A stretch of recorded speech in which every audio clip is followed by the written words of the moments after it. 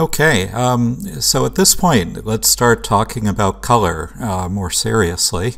We are at a point where color can add significant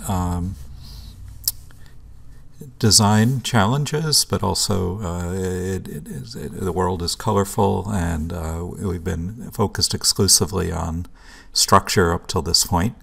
So I wanted to introduce the first and simplest color project, which would be a monochromatic value study. So what does that mean? So a value study is the scale of tonality from pure black to pure white. And we could use black and white to do that. That's color.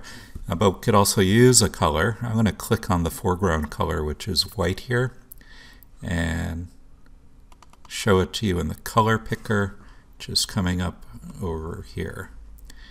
There's another version of the color picker up here, where I could work my way around the color wheel here.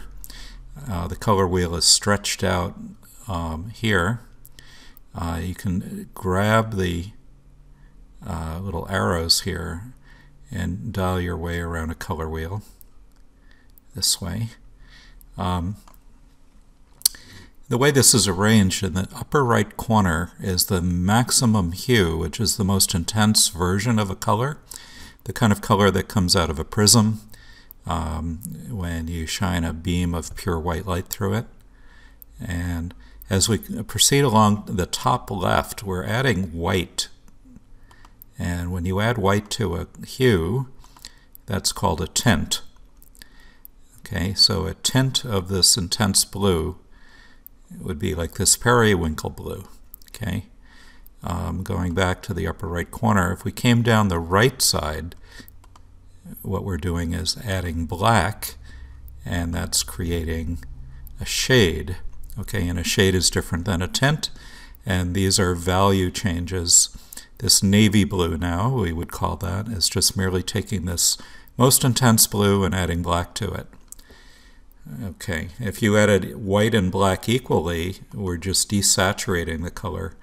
We commonly call these pastels, or basically, you know, they're quieter versions. So current means the color that is in the foreground currently, and new is the new pick here. So I want to do a not changing the color, but just take a change of value. I'm going to start with a pale color up here. And when I say OK, it's going to put it in the foreground color.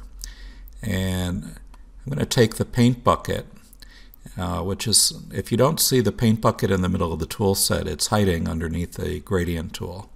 So you can click that. Click and hold the tool down and grab the bucket. And if I were to pour this pale purple into the middle, and then think about, I could even go lighter than that. It's against the white, it looks a bit darker than I thought it would be. So I'm going to click a little to the left, say OK, and once again bucket it in right here. If you have a hole, and this is important, in your design, the color will leak through. So you've got to take a brush and some black and get in there and plug your holes. So it's important, back when you did this project, not to leave any holes. Okay, so next, this is really simple. What I'm going to do is compare a darker value by clicking in this direction towards black. And I want to step this kind of evenly. So I'll just say OK to that and take the bucket and bucket it on either side of that. So I'm going to do a symmetrical gradient, darker and darker and darker as I get out to the edges. Okay, so new versus current, OK, and bucket it in.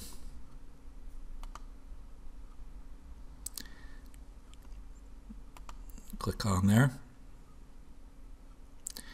So it's monochromatic because I'm not changing the position on the color wheel. I'm just changing how dark or light it is.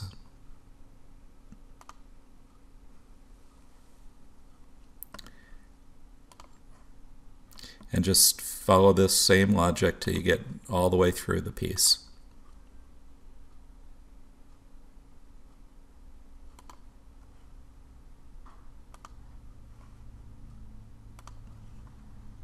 So this is a linear gradient because it's in a line.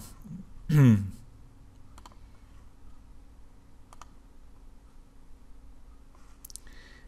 one more.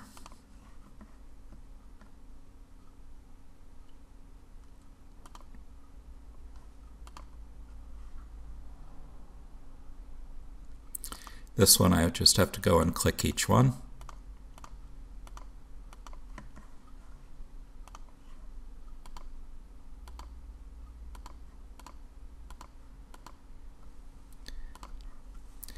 Okay. Now that I look at this center one, now I'm thinking it is a little bit light. So I'm going to take the eyedropper to sample it to get it the exact color. And I'm going to hit I on my keyboard for eyedropper. It's also located under the crop tool here. It's 1, 2, 3, 4, 5, 6 tool down. And when you click on any color, it puts it in the foreground. Then I'm going to click the foreground and just come over to the right a little bit more and just get it a tiny bit darker. And then bucket tool and bucket it right in.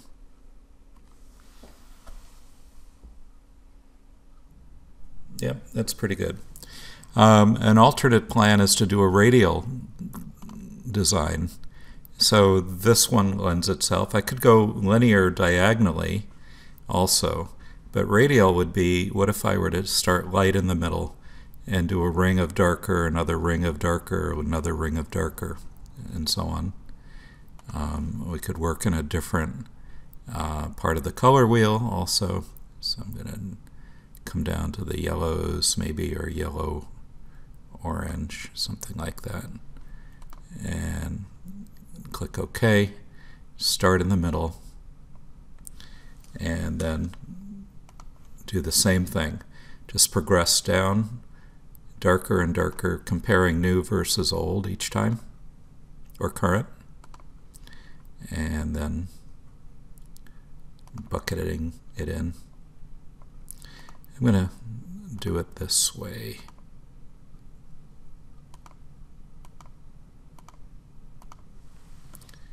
Okay.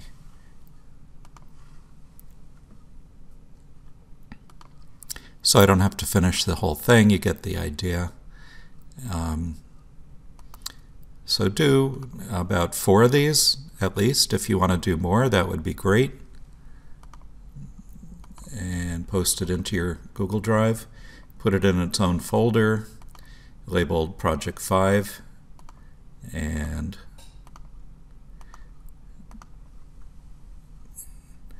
great. So see you in the next one.